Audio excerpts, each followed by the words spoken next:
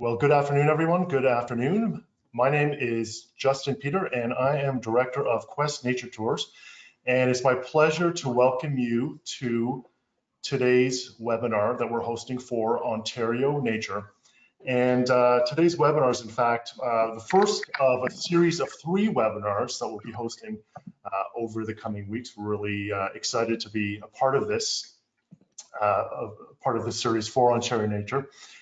And today's webinar promises to be a really interesting one, as we'll be welcoming James Kamstra, who's going to be speaking about the Gananoque Lake Nature Reserve. And we're particularly excited that Ontario Nature is kicking off this series with this reserve. This year, in fact, marks our Quest Nature Tours' 50th anniversary, and on that event, we decided to become involved with Ontario Nature in order to secure this reserve. So it's really special. I know that many of you, certainly I have not visited the reserve at all, and partly because of the nature of this interesting year, this will make for a chance for all of us to get to know the reserve better. Our speaker, of course, is James Kamstra, and James, you're there, right? Yes, I was here. Where do I? Well, while you find that, I'd like to, oh, there's James, great. And I do want to just send out a special shout out to all of the members of the different nature clubs in Ontario that contributed to the funding of this reserve. Special shout outs to our Quest Nature Tours community, as well as I know there's some members of the Ottawa Field Naturalists Club who are attending today's webinar. So, and they also contributed to this effort. So, James will be, of course, our speaker. And I think many of you may know James. James has been a part of the Ontario naturalist community for many years, I believe. In fact, he has been a member of Ontario Nature and as its predecessor, the Federation of Ontario Naturalists, for 50 years, currently serving on the board of the directors. And I know James, I'm sure if we started chatting about any particular aspect of nature, butterflies, birds, trees, whatever it might be, that we could have a really good, interesting conversation, because you're really accomplished in all of those different areas. And I think that makes you the perfect host to be taking us on this virtual tour of the Gananoque Lake Nature Reserve to show us all the many different things that make this interesting. So without further ado, I'm going to turn it over to you, James. Thank you. Okay, great. Thank you, Justin, for that introduction. And there I am. So hello, everybody. Thanks for coming out today. And it's my pleasure to show you about this new nature reserve, Gananoque Lake. Now just a housekeeping thing here. Do I need to do anything else here, Justin? You just need to click on the slide to advance it. Okay.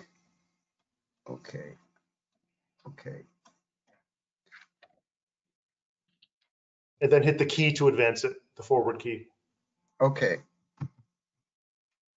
Gananoque Nature Reserve. This was quite a unique opportunity that came up last year when, first of all, Ontario Nature has a nearby nature reserve called Lost Bay, which is one of their real most diverse reserves that they have. So this new property just came up for sale last year within 3 or 4 kilometers of that other reserve. And so Ontario Nature broadcasted to its membership and secured enough funding to purchase this new property. And so I had the good fortune of getting out there a few times before many of the other members or people in the public have. And that is what I'm going to tell you about today. First of all, its location. Probably most of you have heard of Gananoque. You know, it's a town along the St. Lawrence River in the Thousand Islands. And Gananoque Lake is just a little bit north of there, about 15 kilometers further north, along the Gananoque River. So this shot that you see right here, the nature reserve is on the southeastern part of the lake. Right in here, it's really the river, the whole system. Gananoque Lake even is part of this river that starts well north of here and flows south into the St. Lawrence River. And it is this beautiful setting. In fact, one of the real special things is its location. It's within what's called the Frontenac Arch or the Frontenac Axis, which, as you may know, it's on the Canadian Shield, but it really is a very special, different part of the Shield that many of you might be familiar with if you say in Georgian Bay or Algonquin or Muskoka. But the Shield comes to a narrow neck where it crosses the St. Lawrence River and joins up with the Adirondacks Mountains in New York State, and that's where the Canadian Shield ends. But even the Thousand Islands are here because that's the Canadian Shield rock, and so the area is quite different to the east and the west, where these are more Ordovician limestone areas, and so that location is pretty important. It really is a diverse part of the province because of its southern location, its nearness to the St. Lawrence and Lake Ontario, and so we do have this setting is really important.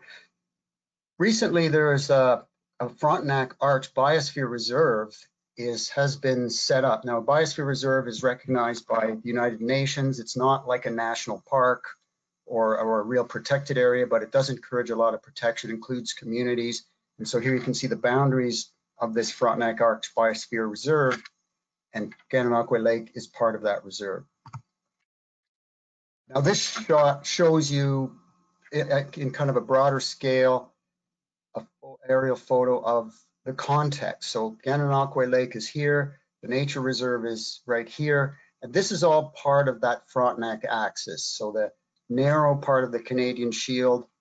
And one of the really interesting things about it is it's close to the farmlands of the south, and in fact it's kind of intermixed. You can see pockets of pretty intense agriculture in areas, but then you see these really green blobs and lakes, and so this is all the rugged Canadian Shield rock.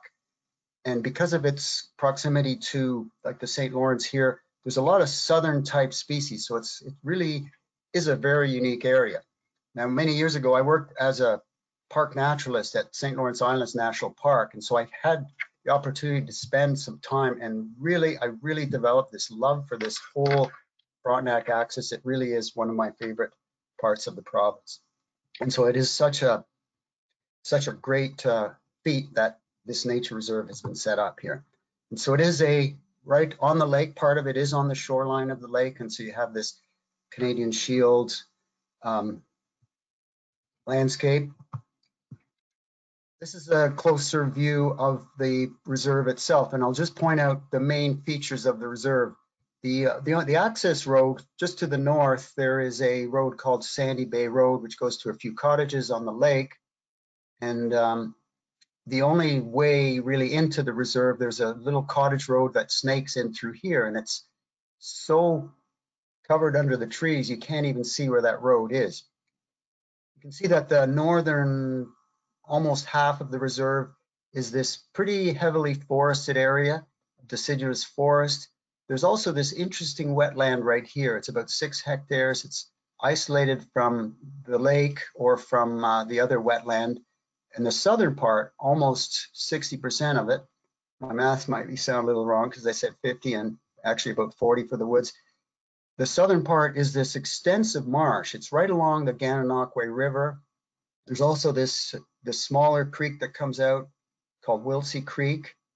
And so here you have the setting of the Gananoque Lake, 147 hectares of beautiful land that's in prime shape. The cottage road that goes in, it is a private road, so there's no real good access for the public into the reserve at the moment. This road goes into a few private cottages. In fact, the first time when I went out to the reserve in the spring, I wasn't even sure where the boundary of the road was or what the boundary of the reserve. So I followed this road in, And I was well within the reserve, and I thought, when am I going to hit the reserve? And I pulled up my GPS, and I realized I was already in the middle of the reserve. This is one of the two cottages at the end of the road. So the owners of those cottages have maintained that road for the last number of years, but now it is within the reserve itself.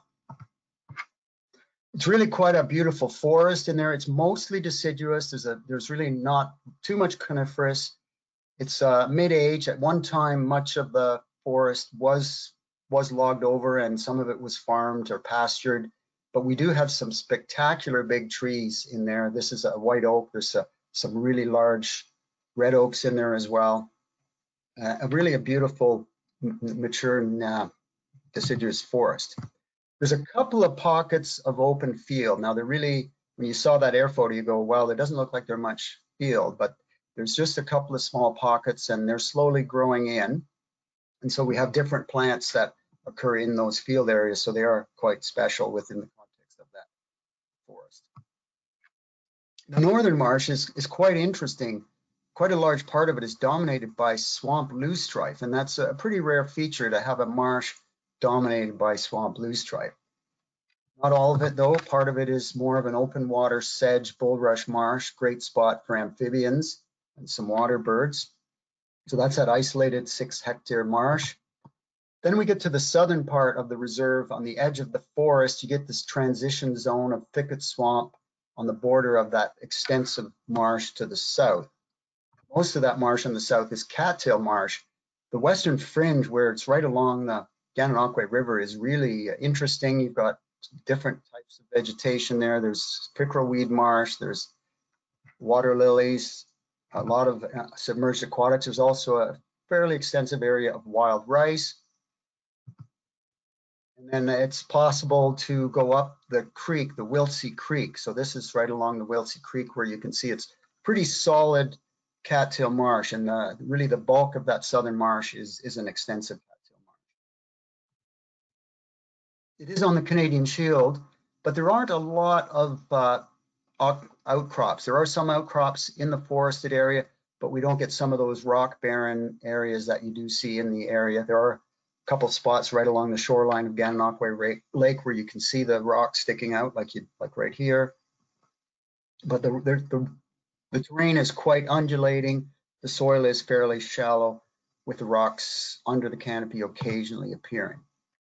Now, Ontario Nature had big plans to hold a BioBlitz this year on the 20th of June. And I don't know how many of you have been on a BioBlitz, but they're a lot of fun. Typically, they're a 24-hour period where as many experts and wannabe experts get out in the field, try to document all the plants and animals and organisms, whatever they can. Of course, COVID hit, and the whole thing had to be canceled. But I thought, hey, I'm going to get out there. Why not? So I went out, I called my friend Chris Grooms, who's quite a keen naturalist in Kingston, and we spent a great day out there trying to document everything we possibly could. So there's originally I was going to focus on plants and insects, but then when the whole BioBlitz got canceled, I decided to do everything. So the 20th of June was prime breeding bird season. So we started with documenting all the birds that we could with that lovely deciduous forest. It really is good for forest birds. Scarlet tanager, for example, is a area sensitive bird that really needs quite extensive areas of deciduous forest. We had many of those singing in the forest. A lot of other forest birds like ruffed grouse and various species of warblers and vireos. Yellow-throated vireo, which is not too common. We had several in there. That forest really dominates that northern part of the reserve, so you have a pretty close canopy. And one of the bird species that really likes that kind of habitat is the cerulean warbler. Now, the forest is also quite interesting in that it has quite a few southern components to it. For example, here is a slippery elm, which, despite its name, the leaves are very rough, almost like sandpaper. And there's other southern species like shagbark hickory, there's bladdernuts, white oaks. So it really has a very southern character. So we find such species, and butternut too. Butternut is an endangered species, which there's quite a number of individuals on the park in the reserve. Now this one, as you can see, doesn't look very healthy. And if you know much about butternut, it's a species that's really on the way out. A couple of the individuals there are still in moderate good shape, but most of them look like this. So they've been hit by the butternut canker, and another 10, 15 years, we could lose the butternut altogether. But anyway, we still have some of them for the time being. The cerulean warbler, that was the one species I was hoping to find there, because I knew that that general area is where the ceruleans are, and I was not disappointed. We found 4 singing male birds on the day that we were there on the 20th, and we only covered part of the park. So it looks like there really is a good population of cerulean warblers. I'm not sure how many of you are familiar with this species. It's generally a Carolinian species. It has really declined in Ontario. It was originally special concern, and just a few years ago it was reassessed and as endangered, because most of the populations in Ontario have fizzled out.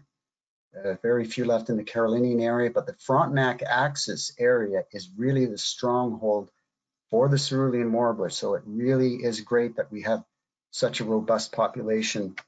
And I guess in future years, when we can do more intensive surveys, it'll be interesting to know how many pairs we actually have on the property. But 4 on the day we were out. Incidentally, that last picture and this one, I cannot take credit for. Virtually all the other photos in this are mine, but I did not take that cerulean warbler, and I unfortunately didn't take this beautiful shot of a golden-winged warbler. We also had a couple of golden-winged warblers. It is nationally threatened, provincially special concern, a species that's really been declining due to habitat loss as well as hybridization with blue-winged warblers. But so a couple of those ones singing away on territory. And so we do have a couple of really interesting birds on site, ones that are quite special. I also focused a lot on plants, and through the few times that I was out there, I've documented about 250 species of vascular plants. So that's pretty good. The one on the left here is called the Parlin's pussy toes, and then the one on the right is the Canada sanicle. And the sanicle particularly is not a very common plant. One of the plants that really was a surprising find is this one. It's called the arrow arum. It is a provincially rare plant, and I knew there was a record of the arrow arum further down on the Gananoque River, but I had sort of forgotten about that. And when I went marching through the thicket swamp area, I saw this plant, and I first thought, gee, it looks like an arrowhead. An arrowhead has a similar shaped leaf, but then it struck me, I go, just something doesn't look quite right. It looks so glossy. In fact, it reminded me of a house plant, the philodendron, and with good reason, because it's in the same family as the philodendron. It's called the arrow arum. It has these glossy leaves, quite a robust plant. It's in the same family as jack-in-the-pulpit and skunk cabbage. So the flower is very different. It has a spathe and a spadix. This is the flower of the plant. It's got a long tube in there similar to a jack-in-the-pulpit. And we found literally hundreds of plants in that area in the thicket swamp, but it was quite restricted. They were not elsewhere on the lake, because later on in the summer, I canoed around quite a bit of Gananoque Lake. I did not find arrow arums anywhere else along the shoreline of Gananoque Lake. So it really seems to be a very strong population within that thicket swamp area of the reserve. Some other really interesting and distinctive plants, purple gerardia along the shoreline, Lozel's twayblade. It was in the thicket swamp as well. It was the only orchid I found other than the helleborine, which is a non-native orchid. Other features, there's occasional pockets of vernal pools, of course, small swamps within the larger forest. These are really important breeding areas for amphibians such as spotted salamanders and spring peepers.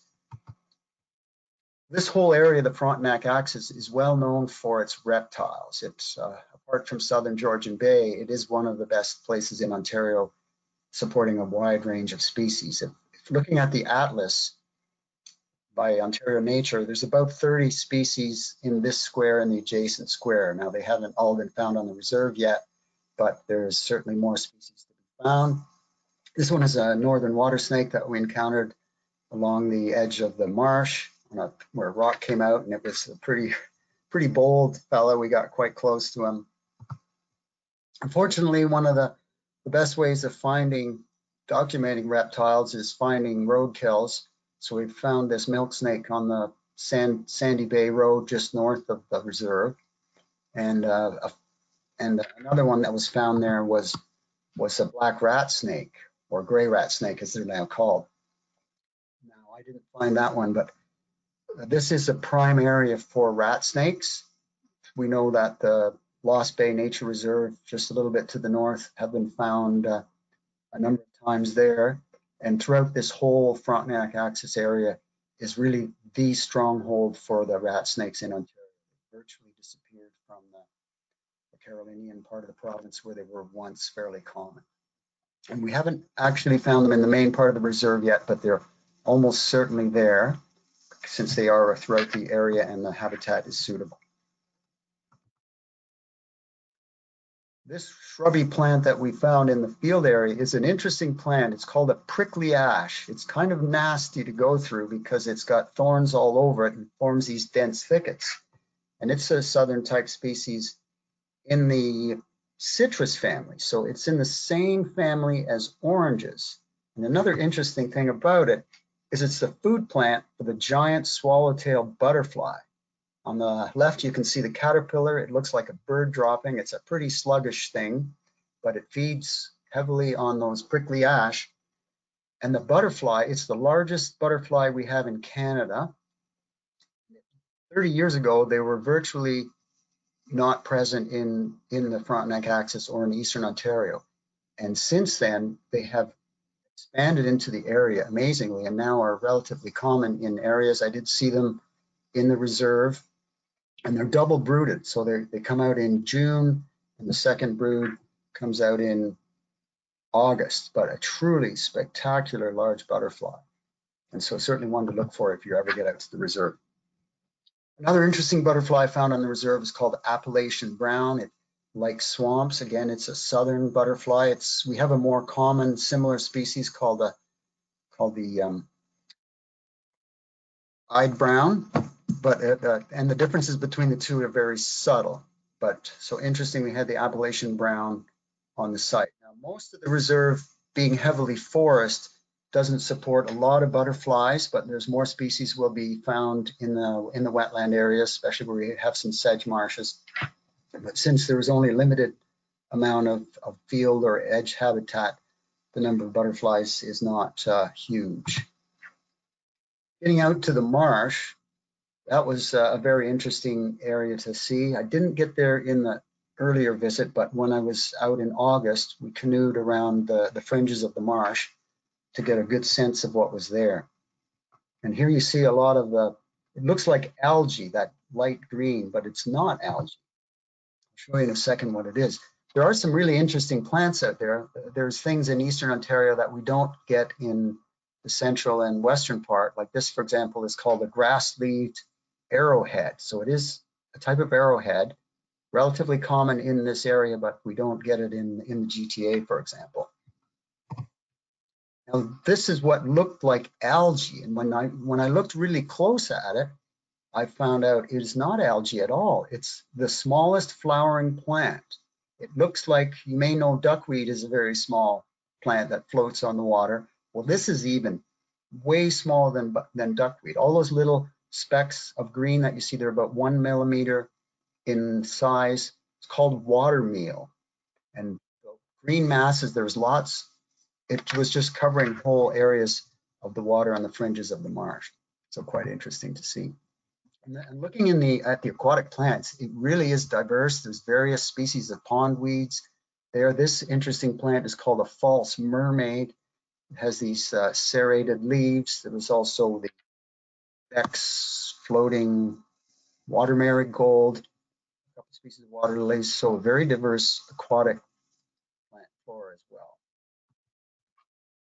I didn't get out in the marsh in the breeding bird season, but the fringe area looks really suitable for some of the marsh birds. It looks very suitable for least bitters, for example. We did see great blue herons there, and wood ducks, hooded mergansers. It'll be interesting to get out in another year during the breeding season. But getting into that marsh in the south, you really have to get out in a canoe or a kayak.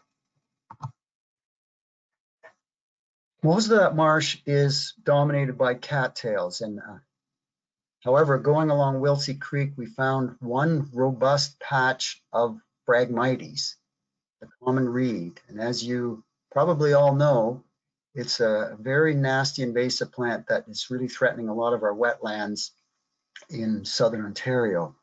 So we have this patch, and we may, Ontario Nature may need to look at it to see if it can be contained before it spreads, because who knows, down in the future it could completely cover the marsh. We've seen that happen in other areas. But by and large now, so far, invasives have not been too much of an issue in the nature reserve. In the lake, I did see a lot of these things. It's a snail. It's called a striped mystery snail, and it is not native either. A lot of it in the water doesn't seem to be causing particular problems at the present, but it is not a native species. So not everything is native here, as we know elsewhere in Ontario. But most of what we have on the site is native. Looking at some of the other insects, we certainly didn't do a complete inventory, but found a few really interesting species. The one on the left is a huge type of ichneumon wasp that parasitizes wood-boring beetles. So it has these really long ovipositors that it sticks in the wood, like you can see what it's doing here, and it finds these larvae and lays its eggs inside of the larva, which then parasitize it. On the right is a type of mud dauber wasp, but this one was quite interesting. I'd never seen one like this with a big white spot on the thorax and on the antennas. I haven't been able to identify that one yet, but very interesting. And no doubt there are so many more insects to be found with the diversity of trees. What we really would be a great thing to do in the coming years to get out with a crew of moth, set up some moth lights and see what kind of species are there. And there's certainly more vascular plants to be found, especially when we get into some of the more obscure species like sedges. Like I said, there's 250 species that we know of so far. And getting into some of the other groups, we know there's so many more, like the fungi. I know the one on the left is called chicken of the woods, but we certainly haven't done much of a survey of fungi. But with a forest like this, there's no doubt hundreds of species present there. There's also other organisms like liverworts that we see on the right, and lichens. We'll need to get experts out there in the coming year or so to find out more about what is on this diverse property. But the good thing is that we have protected a really nice piece of the Frontenac axis. It fits in so well with the other reserve that Ontario Nature has, the Lost Bay, and between the two of them, they're protecting a good representation, and they're part of this whole network of protected areas within the Frontenac axis. The shoreline of Gananoque Lake, much of we don't have a long stretch of shoreline there, but there's a couple hundred meters which will prevent cottage development in that area. And then the forest with its mature trees, it will continue to mature and provide habitat for a whole range of species, particularly some of the species at risk, like the cerulean warbler and other plants, the aeroarum, and no doubt there's other species to be found there as well. And it will be a great place to experience. Personally, or Currently, there is no real good access to the site. We don't have any trails in there. There's only that private cottage road.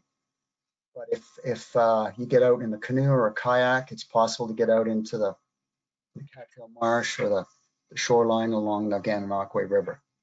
So a lot of beautiful habitat to be seen there. I'd just like to give a special thanks to all those people who protected this area. And so if Ontario Nature didn't jump on board when it did, protecting this area probably wouldn't have been possible, because someone else might have bought the land and they might have had different ideas. All the other ones I responded to. In particular, Quest Nature Tours has made a significant contribution. Environment and Climate Change Canada, the Ottawa Field Naturalists, the Echo Foundation, and many Ontario Nature members. When Ontario Nature put out its appeal, they were very happy to see the response and that this reserve was able to be purchased and protected. So thank you. That is a little insight into this new reserve that Ontario Nature now has protected, the 26th reserve. And I will turn it over back to Justin. Well, great. Thank you very much, James, for that that nice taster. I'll call it a taster, because there's a lot of really appealing things, I think, to consider there. And I don't know if we'll all get a chance to get there eventually, but it was certainly nice to get that sense of that, what makes that site unique. And I think there's a lot to look forward to as well as we find out more, I'm sure.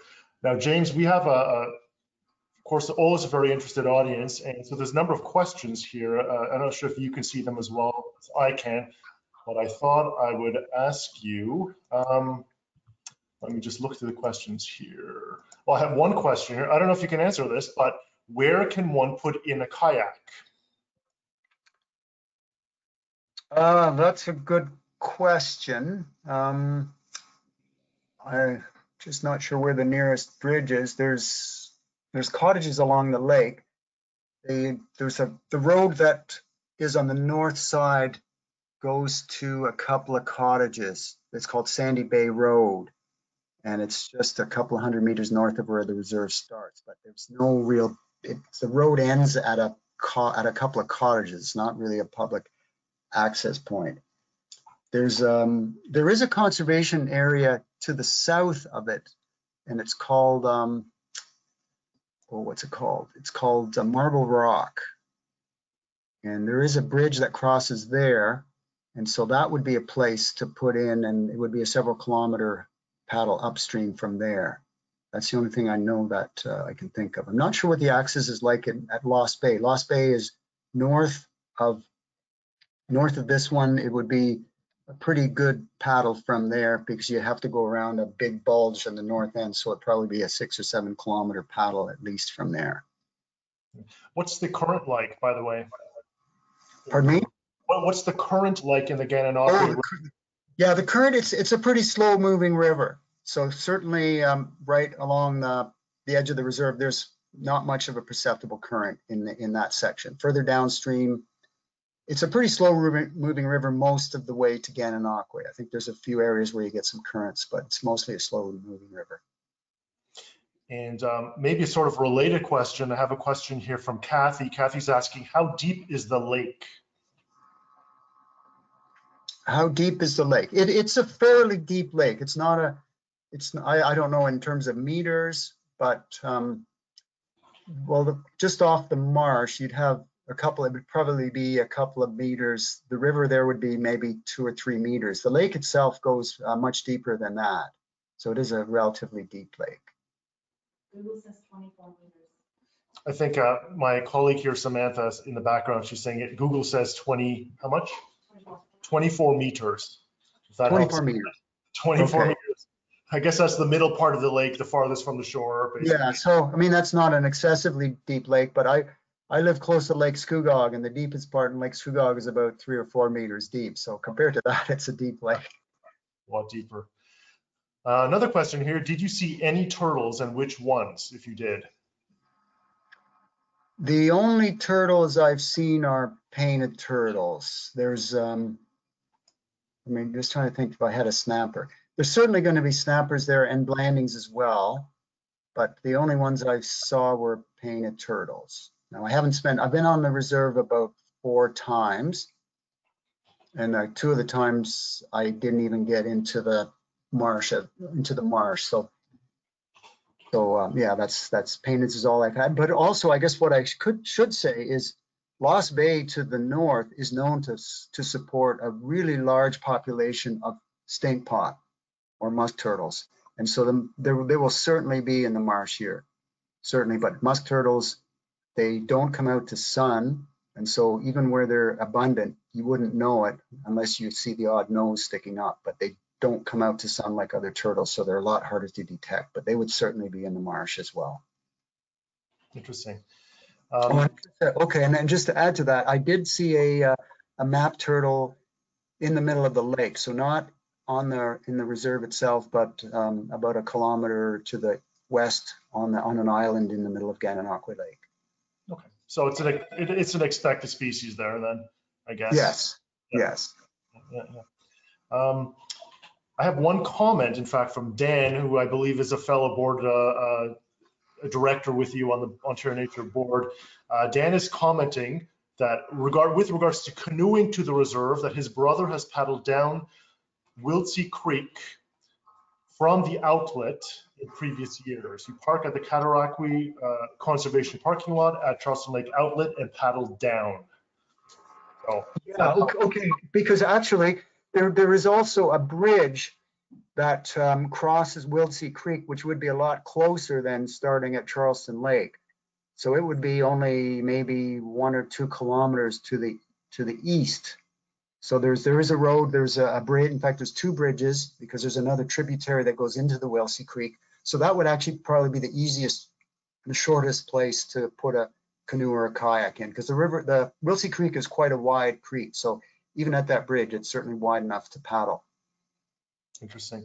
I have another comment from the Ontario Nature Executive Director, Caroline. Hi, Caroline. Caroline is just commenting that others have seen gray rat snake, which you did mention, map turtle, snapping turtle on the reserve. Another interesting point she's mentioning is that there is American eel found in Gananoque Lake, which is, I suppose. Okay. Well, that's good to know. Well, certainly the river is the Gananoque River is well connected to the St. Lawrence. So yeah, it would be, I know the eels have a particular problem with dams on the St. Lawrence River, and that's been the big concern for them. But I guess some of them are still able to get around the dam to get up into Gananoque Lake. So that's good to know. A couple of other questions here. I have one is, I'm not sure if you can answer this, but is there a timeline for putting in the trails and or volunteers required? That would have to be a question for Ontario Nature. Yeah, well, that was, let me see, that was Heather who's asking that. I'll see if I can find that out for you, Heather. And when we send a follow-up to this webinar, by the way, everyone will get the link to the recording of this webinar, which you can view yourself again, or you can also send to your friends. So we'll try, when we send that out, we'll try and get some of these technical questions answered for you here. I have one question here from Sudha, who's asking, are there any inhabitants on the lake? I believe she means on the lake. I know there's those 2 cottages. I think this is what she's asking. There's those 2 cottages. Are those permanent? Could you remind me if you mentioned that or not? Oh, the cottages, are they? Well, they're seasonal cottages. That's yeah. what she means. And actually, there isn't a lot of the nature reserve right along the lake shore. If you look closely at the boundaries, well, you see there's a big bulge, but the 2 cottages are quite far apart. And there's kind of a big bulge immediately west of the reserve, because the road, it comes to the very south end, but then it snakes back up to the second cottage. But then to the north of that second cottage, there is a strip where there is, I don't know, maybe a couple hundred meters of shoreline that's part of the reserve. But you see that a lot of it is inland from the reserve. There isn't a lot of actual lake shore. I have, in fact, thank you for that. Caroline Schultz is chiming back in to answer Heather's question. Okay. That trails and other access will be determined as we develop the management plan over the coming months. So just monitor and I guess watch for news, wait for news on that. And another question, which I think you might have answered at least in part, but is the reserve open for visitors by members? I don't know technically right now, how does that work? Or is that going to be one of those things that'll be determined in nature? Yeah, I think that would be a question for Caroline. Okay. Yeah. All right. Here's a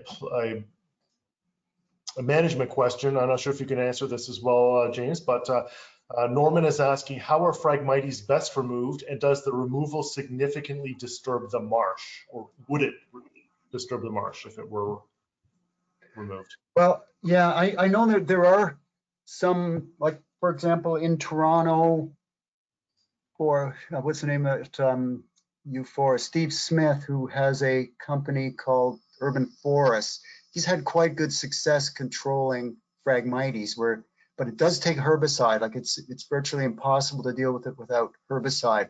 And I've seen some projects like in Michigan where they've been able to get Phragmites out of some significantly large areas. So it would be possible, but it would take, you would want to get someone like Urban Forests in there on a contract, and they'd have to deal with it several times, and it would take some herbicide application, which I know is difficult when we're in water, and so it is a fairly wet spot where it is. But it really would be a good idea to, if it's at all possible, to hit that Phragmites before it really becomes firmly established. All right, a couple of wildlife questions. Did you see any birds of prey?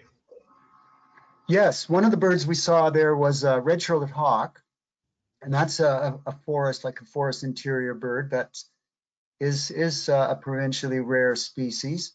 And so, and the Frontenac axis is known to be a good hotspot for them. So we did see those. I've seen red-tailed hawk fly over. There's osprey on the lake, and turkey vultures. There's and broad-winged hawk. All right. Now, besides the eel, do we know anything about the fish in the lake and river?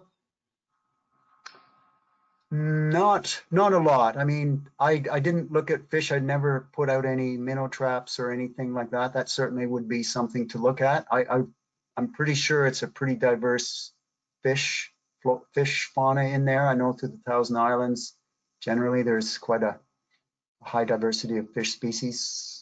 Again, we get some of the southern species that we don't see elsewhere in Ontario, but I can't say specifically what's in the area. Or in the reserve. All right. Okay. And were there beavers, signs of beavers? Active lodges or?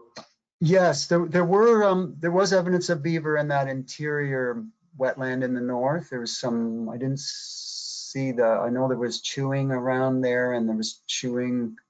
I haven't seen any beavers exactly, but yeah, some evidence of chewing trees is all I've seen, like the chewed off trunks.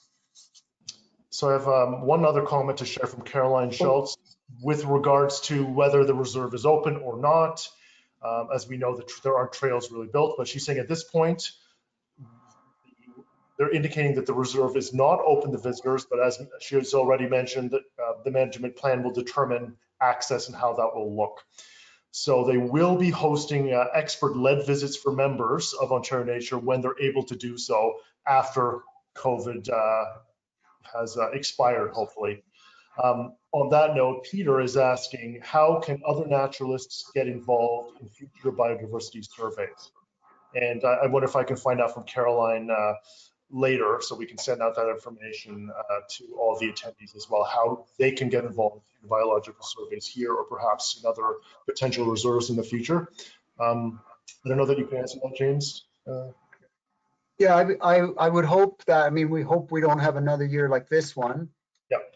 That whether we would still have, I mean, I think it certainly would be a good idea to have a bio blitz here again, because I certainly didn't find everything that's there. And the more eyes you get out there, especially if we get experts, like I know, for example, Dave Beetle has been brought into some of the places. And in fact, I wonder if I know Ottawa, when I was out there, the Ottawa field, there were a few people from the Ottawa field naturalists doing bird surveys, and I think they had the intent of doing moths as well. I'm not sure whether they actually did. I haven't heard finally. All right. I'm sure the moth fauna will be quite interesting in there with the diversity of trees and shrubs. Yeah. I have one question that I think I can answer is the Gananoque River part of the Rideau Canal waterway? And the answer to that is no, it is not. It is a parallel system. The Rideau Canal system is going up the Cataraqui River, which is coming into Kingston. That's west. So the Gananoque River and the Cataraqui are sort of running like that together, but they're different watersheds that way. Couple of other comments here, a lot of comments, a lot of interest. Oh, Otto Peter, who's also, I think, on your board, is mentioning that Jan Gilbert has come up with a method to remove Phragmites using, what are they doing? They're cutting it underwater, which stops it from coming up again. And she's been able to remove large areas on the Lake Huron shoreline. That's very interesting. Yeah, okay. I guess it depends on how the Phragmites is growing, like, because often it's not really in a place where you can flood it. And I would certainly have to look at this closely to see whether that was a possibility here. Yeah. All right. I have another comment alluding to the question, I think, from Peter, from Smera, who is the Nature Reserves manager with Ontario Nature. She's saying that it's Ottawa Field Naturalist Club. She's saying that the Ottawa Field Naturalist Club surveyed for birds, and members of the Canadian Herpetological Society were surveying for reptiles and amphibians. So looks like there's lots of surveying on different levels there. So I think I have another question from Alan. Would it be wise to remove the seed heads from Phragmites to reduce the spread of this invasive in the meantime? I'm not sure that it propagates that freely by seed. Certainly once it's in there by root, it's sort of infested, but I don't know how we feel about removing seed heads. Yeah, no, it's a big job, and you have to do it every year to be effective. I think they are spreading by seed as well. Maybe you may be right that they're mostly spreading by bits of root that are transported, but I think they are being spread by seed as well. Now the spot where they are, it's right along the Wilsey Creek, so it seems possible that a section of root had flowed down the creek and maybe just got lodged in there, and that's how it started. Yeah. But yeah, it would be it'd be a fairly big job, but it probably would help. But on the other hand, once it's established, it's spreading year by year. It doesn't seem to pop up here and there and everywhere. It often starts from a single patch and it just keeps growing outward from there. So I think you probably are right that it's not, the main spread is not by seeds, but some of the spread is by seeds. So, and it sure does produce a lot of seeds. So even if 1 in a million of those seeds gets established, that's a lot. Yeah. Great. So I'm looking for other questions here, and the beaver comment reminded me of one thing, is that when we canoed up Wilsey Creek, we had a pair of otters that popped up. And that was exciting. Just in the middle of the day, we saw a splash, and then an otter head popped up, and then a second otter head popped up. Excellent. There. Very good. So I don't see any other questions per se here. There are some other comments, and thank you to those who are contributing some thoughts. And just Caroline is just saying that cut and drown would be the preferred method for Phragmites control, but the roots have to be underwater. So yes, so she's also echoing what Ottawa's mentioned about success on the fishing islands in Lake Huron using that same method for Phragmites control. So yeah, I think it would be a really good idea to get out there and really look at that patch and see if that's doable, because it certainly would be a good idea and something that should be done fairly soon. But by critically looking at it and seeing if it's possible to get a crew out there and cut it low and make sure it stays underwater. Excellent. Well, so thank you. That's all for the questions I'm seeing here. Thank you so much, James, for this really enlightening and encouraging tour. Not being able to get there ourselves necessarily, it was nice just to get that little taste of the Gananoque Lake Nature Reserve.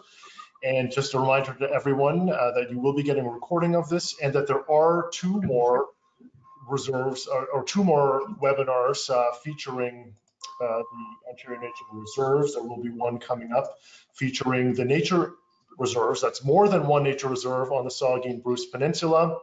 And I have the date somewhere here. We'll include that information in the email to you. And we will also have the Stone Road Alvar property on Pelee Island, which will be featuring in another future webinar for Ontario Nature. So thanks very much again, James. And thank you all of you who've attended this talk, and we hope to be in touch with you again. Thanks, everyone. Have a good afternoon. Yeah, good afternoon. Thank you. Bye. Thanks.